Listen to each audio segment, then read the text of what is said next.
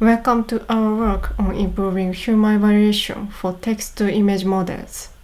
Text-to-image models have been extensively researched, but assessing their performance remains a challenge. Specifically, human evaluation in this area lacks common practices. We conducted a survey of recently published papers and discovered that human evaluation in this area has reliability and transparency issues. To address this, we developed a standardized human evaluation protocol for text-to-image models. Our findings reveal a considerable discrepancy between FID and human evaluations, and the recently introduced CRIP score is already outdated. We offer some human evaluation resources and hope they benefit future research. Let's start by discussing a survey we conducted on 37 recent text-to-image research papers. Our findings revealed that only 20 out of the 37 papers included human evaluation, meaning that 17 of these works solely relied on automatic measures. Upon examining the 20 papers that incorporated human evaluation, we noticed that the evaluation methods varied significantly between papers. Unfortunately, none of these papers reported the quality of the collected human ratings, making it difficult to know the effective approach for conducting human evaluations. Furthermore, we identified that crucial experimental details are frequently omitted. As previously mentioned, the quality of collected human ratings is not reported. Additionally, information regarding crowdsourcing configurations, such as compensation and annotator qualifications, is typically missing. We also found that sharing interface code for human evaluation is less common compared to sharing model code. Due to the lack of detailed reporting, human evaluation in this area faces reliability and transparency issues. To address the problems in human evaluation, we have created a standardized evaluation protocol that works with Amazon Mechanical Turk. The screenshot is our simple annotation interface.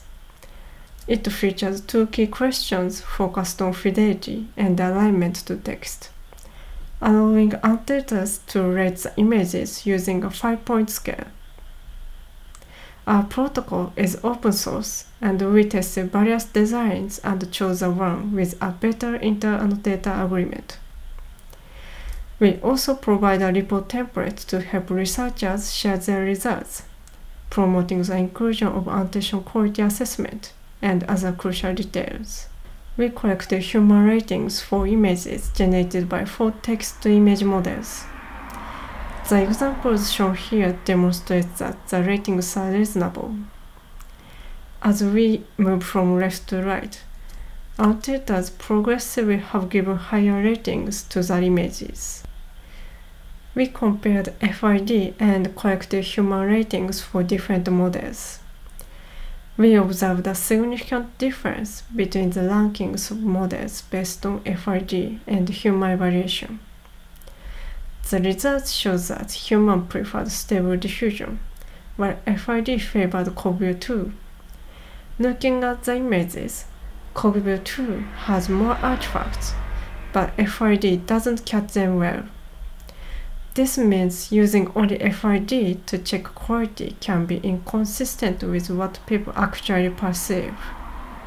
So it's important to consider human evaluation too. We also investigated CRIP score, a recently proposed automatic measure for assessing how well text and images match. Interestingly, Lafitte and Stable Diffusion achieve higher scores than authentic image and caption pairs from Coco captions.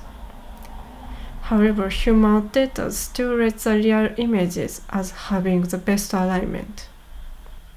Let's take a look at a few examples of image and caption pairs with their respective CRIP score displayed on each image. As you see, a higher CRIP score does not necessarily mean better alignment. Our experiment suggests that CRIP score has reached a saturation point, and may no longer be a reliable tool for evaluating state-of-the-art generative models. Here, we provide sample size analysis.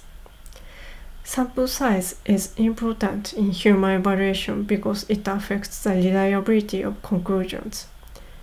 This graph shows how the number of tested prompts influences the reliability of human evaluation. The lines represent average human ratings of alignment over 500 trials with a 5 to 95 percentile interval. As you can see, when there are fewer prompts, the ranges overlap more.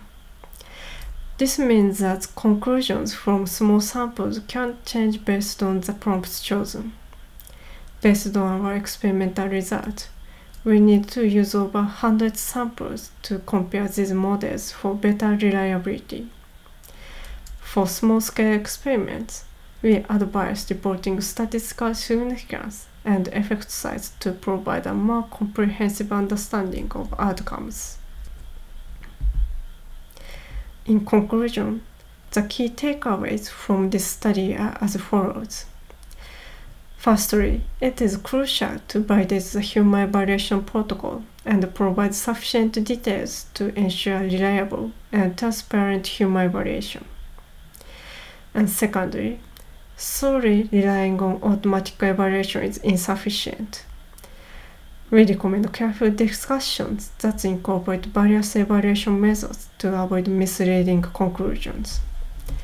And lastly, regular updates to the human evaluation process are necessary, as our current design may not be optimal.